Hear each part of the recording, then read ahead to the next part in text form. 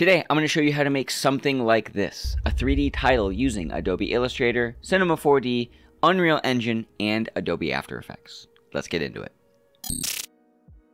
What's up YouTube? My name is John Jagsney and I'm very excited to be sharing with you my full process on how I make 3D titles. The one we're going to be covering today is based on a Kickstarter project I worked on with a friend of mine. His name is Senjin, and if you're watching this video in August of 2022, I highly recommend going to check out his Kickstarter on the Bloodrune game. It's a very fun tabletop RPG. You can learn all about it in the description down below. And of course on their Kickstarter. Anyways, let's dive into Adobe Illustrator and we can start with the process of making a 3D title for a video.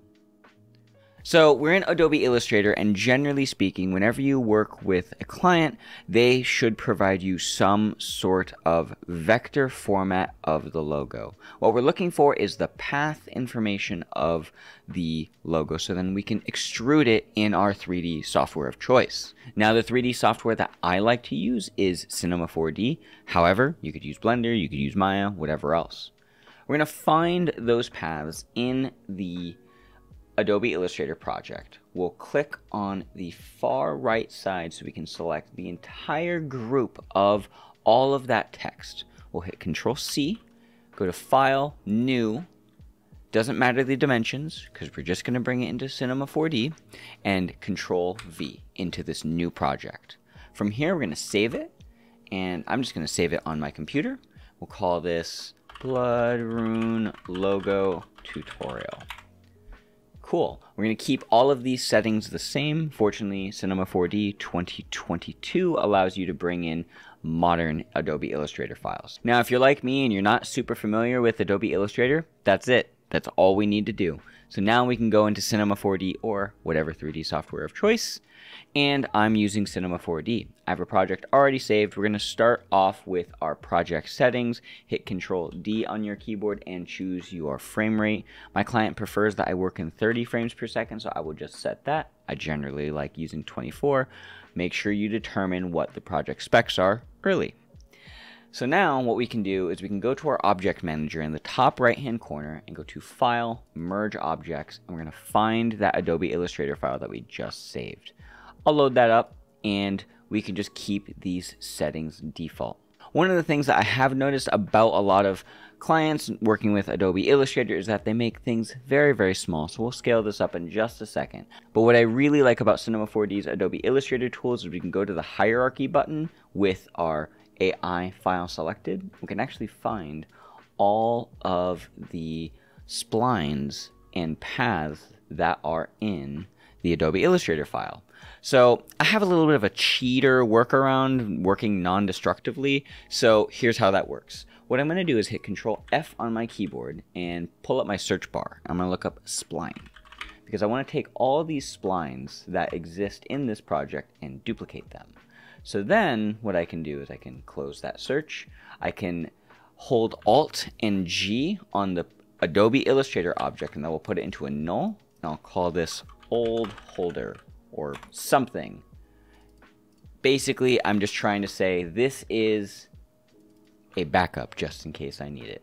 So now I have all of these splines. And there's one downside about this workflow with Adobe Illustrator. Sometimes the splines have a weird axis center. So we're going to select all of them, hit Shift C on the keyboard, and we'll type in axis center. And with the points center selected, we can just hit execute, and very conveniently, all of our splines end up having their axis center dead center. So now what I'm going to do is organize this just a little bit. So I know that all of these splines are the blood, so I'm going to hit Shift C on my keyboard and go to the naming tool, not the axis center, the naming tool. And from here, I'm going to replace the name spline with blood. Replace name, and then the remaining splines, I'm going to do the same thing. Go to the naming tool, but instead of blood, it's going to be rune. And I could also just name this by the letters, but I'm just going to keep the animation very simple for this tutorial, so that's fine for me. Next, what I'm going to do is hold select over the subdivision surface icon and then actually pull up an extrude object. So what I can do now is take all of these splines and put them in the extrude. Now the extrude is a little weird and it's extruding just one side. So instead what I want to do is I want to make sure I select hierarchical, and that will extrude everything. Super convenient, right? So now I'm going to set this to like 2 so it's not super thick. Maybe I'll set this to 1. Yeah, that looks pretty good. Now I do realize again that the text is very, very small relative to the Adobe Illustrator file that we were sent in. So I'm just going to double the size of it. Maybe even triple the size of it. 3, 3, 3. Let's make it a little bit bigger so that when we have a camera, it will give it a little bit more character and life. We'll talk about that in a little bit. So now from here, what I need to do is I need to make sure that I match my reference from my client. So very conveniently, I can go to Mode and then View Settings and then Back. Now, I want to be in the front view. So from here, I'll hit F4 on the keyboard. And I realize that when you switch modes, it does change whichever window you have open. But we'll go back to the view settings. We can see in this little image section right here, I have a file. I have the logo. So what I'm going to do is I'm going to try and match this to my reference image. Now, if you don't know how to add that, you can just select the little folder here and then find your reference image. Depending on how big the reference image that you have is, you might need to scale it up or scale it down, whatever else. I'm actually going to scale up to the size of my reference here. So let's just undo that and then let's just scale that up. Now I'm going to select all of the blood splines. I'm going to scale it up. Boop. And I'm going to just position them around where the reference is. And it doesn't have to be super pixel perfect, but you want to get it as close as you can. All right, so that looks pretty good. Same thing with the rune. We can select all of these and scooch it over and hit T on the keyboard to scale up. We'll just keep scaling until it matches the size, and then we will just push this into place. Very cool. So now we have the type in the correct spot, but there's one thing that we're missing. We are missing the background plate.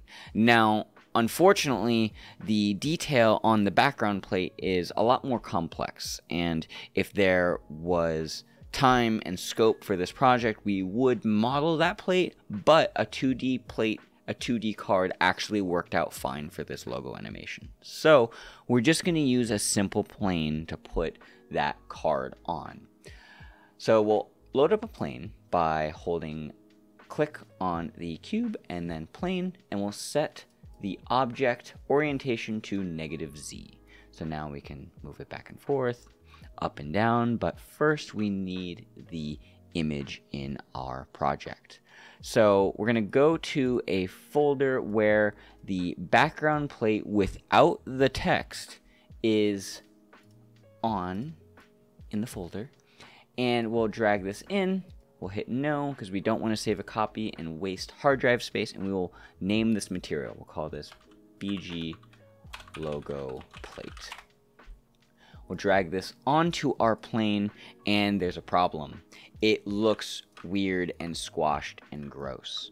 So what we need to do is we need to go to our reference image, right click on it, properties, and details. We can see that the resolution is 1920 by 1080. So we need to make sure that the size of our plane matches that for the aspect ratio, and then we'll scale it down. So we'll go to our plane, the width 1920, the height by 1080, and if we scroll out by holding 2 and then dragging on the viewport, we can see that the aspect ratio matches, but the size does not. So what we'll do is we will zoom in and then we'll hit T and scale it down. And we're going to go back to that reference image that we had. So we'll hit F4 on the keyboard and we will Then hit T and scale it down until it matches. Now, I'm a little bummed because it's kind of hard to see. And the reason why is we're getting a lot of extra visibility of the rest of the plane. So what we have to do is go to that material editor for the background plate. And of the color, we're going to go to the texture, go to the drop down menu, and you're going to go to copy shader. Next, what we're going to do is click on the alpha. We're going to enable it, and then we'll go to the texture, drop down, and paste shader. Now, if I look at my viewport, I can see very clearly that my background plate is more visible and I can see the reference image behind it. So I'm going to move this into the center position as close as I can, and I'm going to scale up until it matches. Very cool. Now we can obviously see that the background plate is not where it needs to be, so we will scooch this back, and then we need to add the final finishing touches to make this look a little bit more fantastical. So most fantasy titles will have some sort of bevel cap, so we'll go to the extrude of our type, and then we'll go to the caps.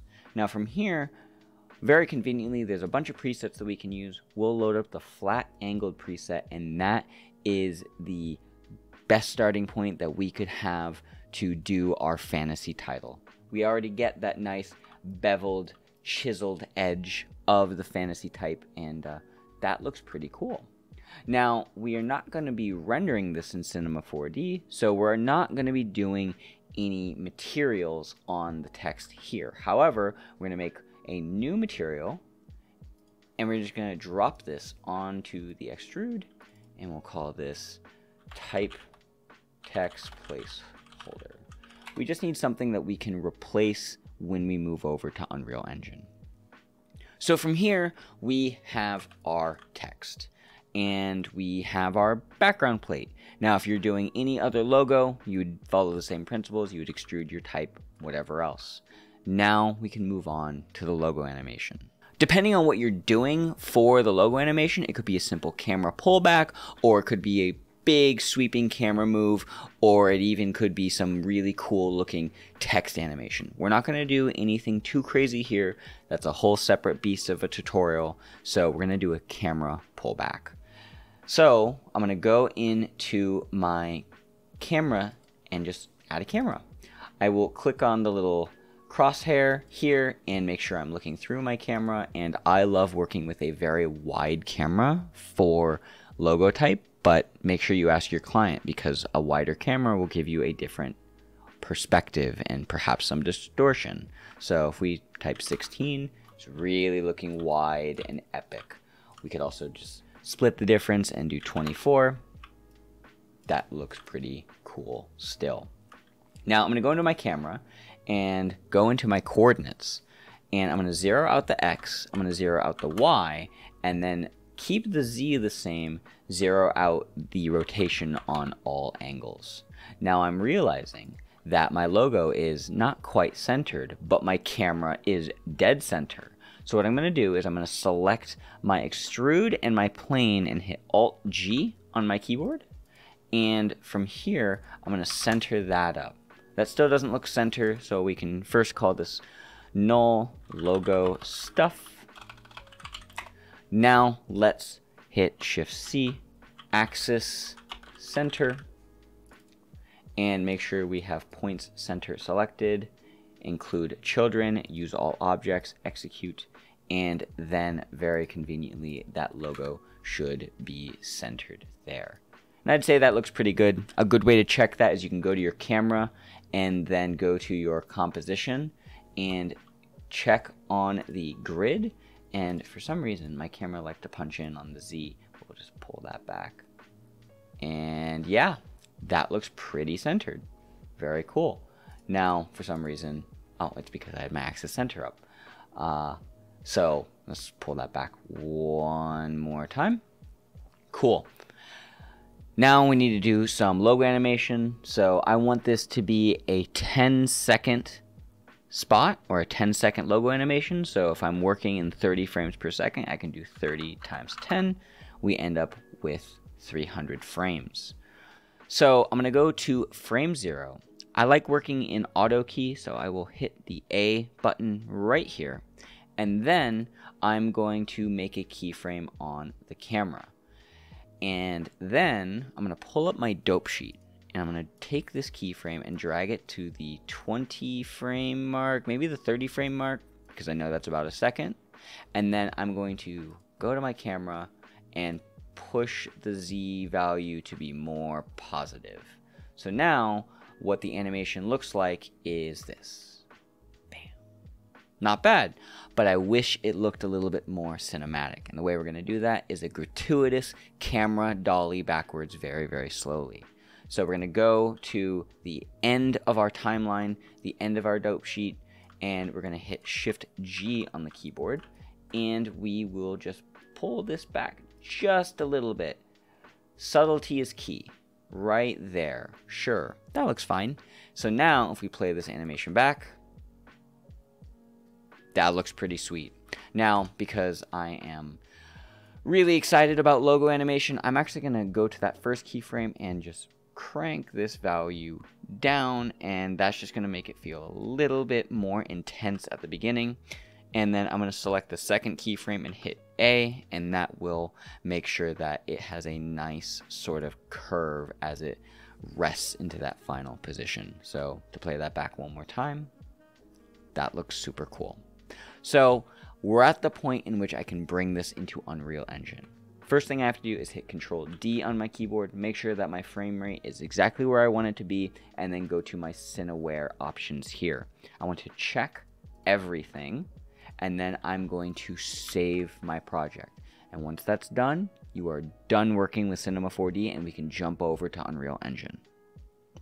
Alright, I hope you learned something in this video. I realized as I was editing it that this video would be many hours long if I did not cut it off here. So I hope you learned something about Cinema4D and Adobe Illustrator for a 3D trailer title workflow that would be finished in After Effects. In the next one, we'll be talking about Unreal Engine 5. Hit that like button. It lets me know that I'm making content that is valuable to you and the algorithm. Hit that subscribe button to join the party and learn more about Unreal Engine, motion graphics things, After Effects stuff from me. And I will leave you with one final tip, and that is to eat 1 gram of protein per pound of body weight, and you'll make some. Goodbye, my friends. Bye.